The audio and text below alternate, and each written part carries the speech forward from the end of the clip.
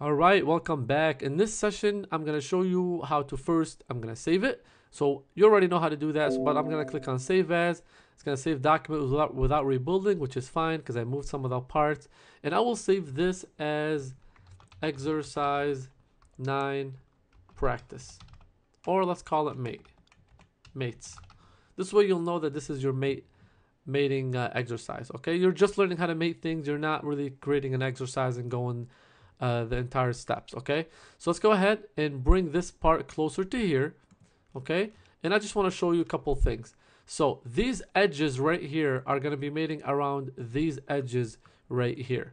So basically right now, if you notice that they are perpendicular to each other, this one and this one. So I need to somehow rotate this rod to have it parallel around these parts right here. So first thing you can do is click on Mate, and let's click on one of the surfaces of the base, and then on my rod. And you're going to notice the rod right away flips, okay?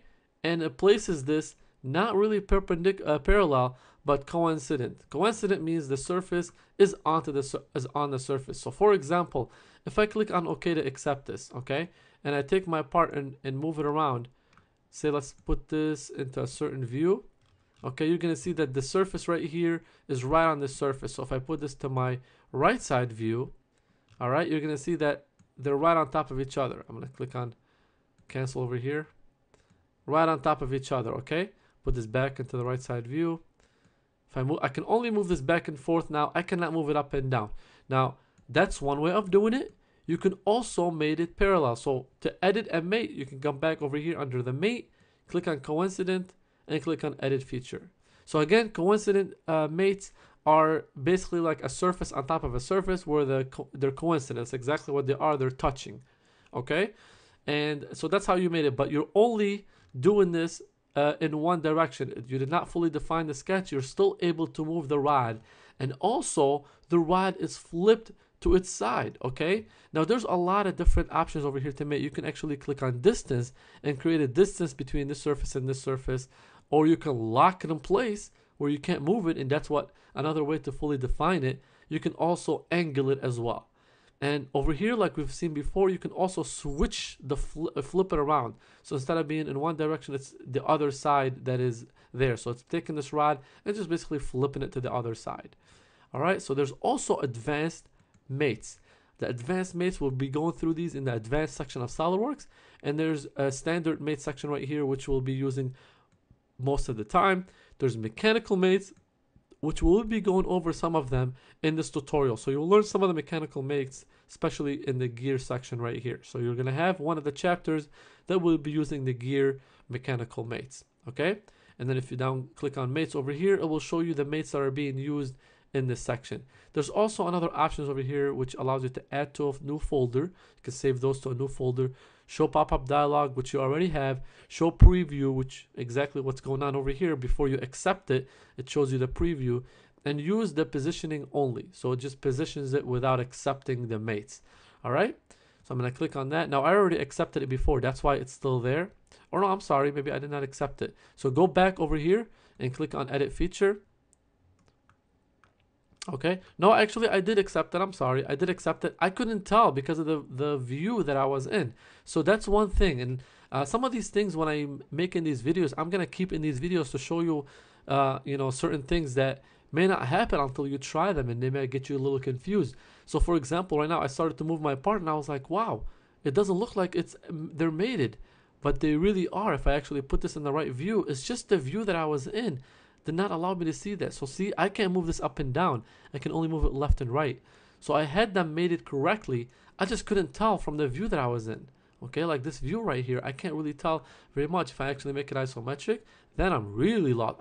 I feel like I'm rotating this part all the way around, but I'm really not. I'm staying on one axis. These two are still featured. So the next thing I want to do is click on mate, and I need now this surface to be parallel to one of these surfaces over here, because I need to flip my rod around. So that's how you have to think about it. You're gonna have to think like, okay, how do I want this surface? I need this surface to be parallel to this surface, okay? Because I need my rod to be flipped. I need to mate them somehow so my rod flips around. So what you can do is click on the surface and then click on the surface. Now, you're not gonna get the correct option always. All right, because right now Solidworks says I set them up to be coincident, but I don't want them to be coincident. I don't want the surface to be coincident with this surface. I actually just want them to be parallel. So just click on the parallel, and now they're parallel. So that means I can still move this up and down, but the surfaces can be parallel. And then click on OK to accept it. So now if I rotate this part, all right, I'm moving this back and forth, but this surface is parallel to this surface. What's nice about this is that now I'm moving my part back and forth over here, and the rod is exactly up and down. So really the only thing that allows me to lock this part in place is to make sure that this surface and this surface are coincident. So I clicked on both of them, and SolidWorks already gives me the option to be coincident. So all I need to do is accept it, and now the entire assembly is not fully defined because there's another part here that I can move around.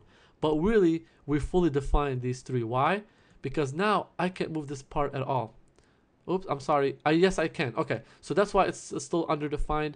So I'm gonna keep this mistake over here because I actually thought that I fixed this part in place. So what was there left? So I moved this part. I made sure that the bottom of this is on top of the surface. I made sure that this surface is parallel to this surface, and then I made sure that this surface on the inside is coincident to this surface. So why can I still move it? Because I never locked it. I never told it where this location of this needs to be. And so one last thing we need to do is give it, for example, you can do it in a bunch of different ways. There's no right and wrong way to do this, but you can either, for example, select a distance between the radius or the surface of this part, and for example this surface. So right now if I select both of them, right away it's going to give me a tangent. Well, I don't want it to be tangent because I want this to be located on the middle right here somewhere. So let's go ahead and click on distance. Now distance will allow me to create a certain distance between here and here. Now this mate cannot be solved, okay? And the reason for that, let's go ahead and try it and see what it gives me. So the reason for that, I'm gonna tell it I want it to be 1 inch away from there. All right, and then I'm gonna click on. Okay, so I deselected my surface. So let's go ahead and select the surface again, and then I'm gonna select 1 inch. I'm gonna select maybe 0.9 to make it a little bit more centered, and then click on OK. Now it says the selected mate could not be successfully added. Would you like to force this mate to solve? Okay, now click on yes. There's actually an option that allows you to go back and will tell you what's wrong, and it gives you the options to be able to solve it.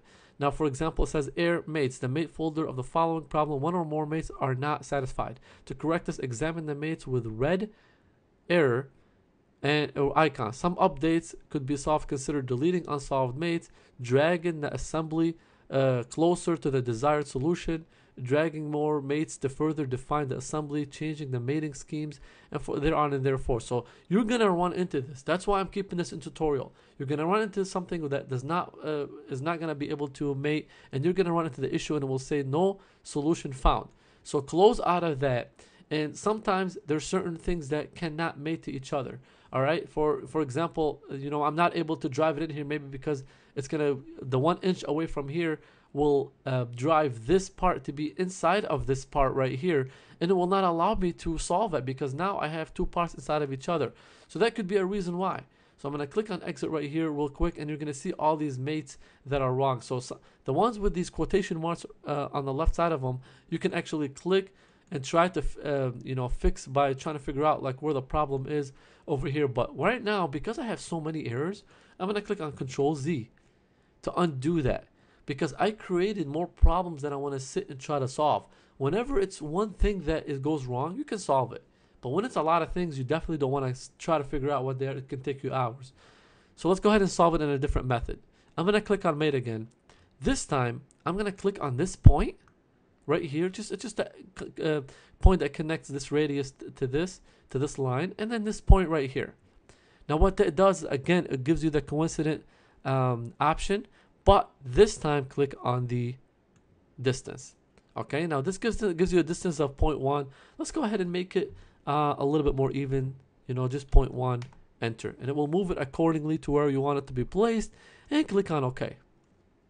Click on OK to exit it. Again, it will stay underdefined because of the part right here, but right now I can't move this part or this part. Well, this part I already know it's fixed, but this part right now I cannot move it. And if you look over here, the minus sign is gone on the left side of the rod because I can't move that part anymore.